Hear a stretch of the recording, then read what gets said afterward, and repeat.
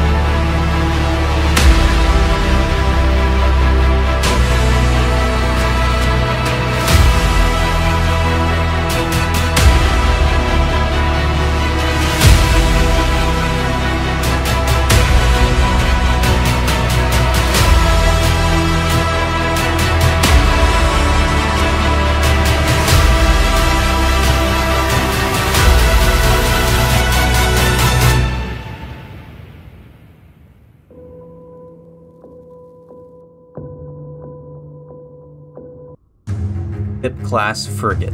A frigate designed by enslaved engineers for the Tundari Empire.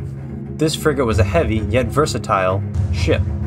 After its creation, a group of engineers fled the Tundarians' enslaved world into unknown space. Hoping to be found, they sent out a distress signal. Luckily for them, the Chonk Army came.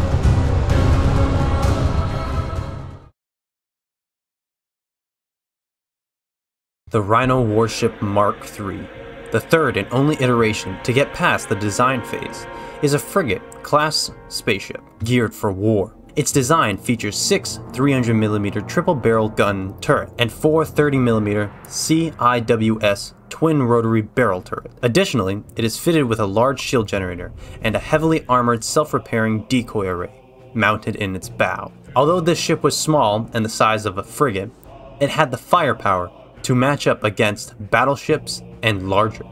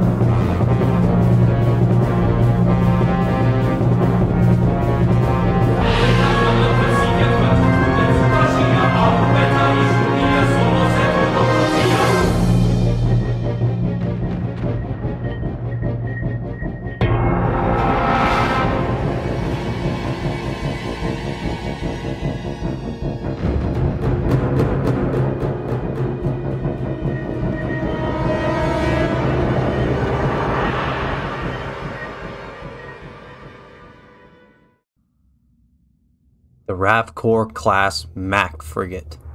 The Ravkorians had been long since fighting a rival faction and were in need of a new design of ship. Luckily for them, an unknown ship crashed into the atmosphere of their planet. Teams quickly came together to research the ship to find that it had a Mac cannon. The Ravkorians used this technology to create one of the greatest Mac frigates to exist. It had been nicknamed the CAT Killer, as it quickly disposed of the rival faction with ease. Since then, the Ravkorians have joined forces with the Grand Chonk army, and now mass-produce this frigate for the Chonk army.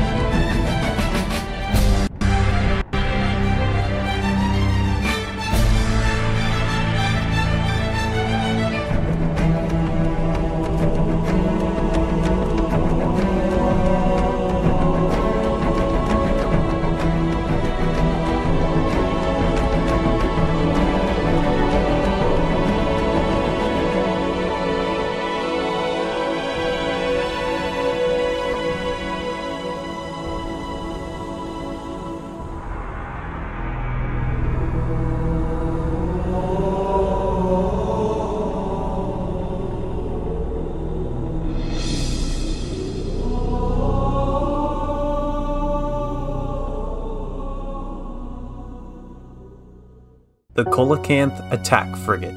The Goldo Corps has been getting attacked by the Tandarians for a long time now. They have since decided to make a frigate for the Chonk army, eventually declaring a military alliance.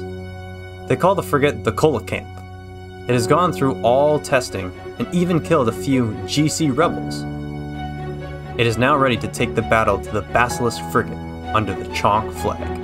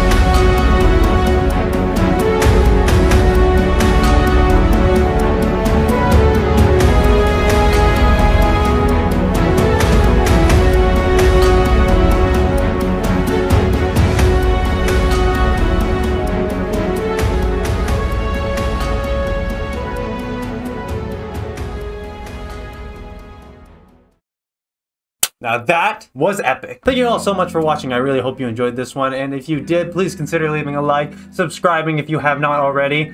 We've got everything. We've got an army, we've got space engineers, we've got Minecraft, For Honor. Call of Duty, random videos. We've got a puppy. She's right over there. She's very tired. I probably shouldn't be yelling. That's all I have for today. Thank you all so much for watching, and I can't wait to see you in the next. Oh, by the way, in the comments down below, let me know which one's your favorite ship out of all of them. Even the past episode, let me know which frigate you think is the absolute, the best of the best. Let me know what you like. Well, let me know what you didn't like. Let me know what you're excited to see next on this channel. I've got a 3am thoughts video coming out soon. It's very heavy. Very, very heavy. So stay tuned for that. I hope you enjoy that as well. But that's all I have for today. Thank you all so much for watching. I really hope you enjoyed this one. As always, stay safe, stay healthy, stay beautiful. And if you're diabetic, I wish you great health. But most importantly, stay Chonk, your Lord, Chonkers, and our goddess, Morrigan, out.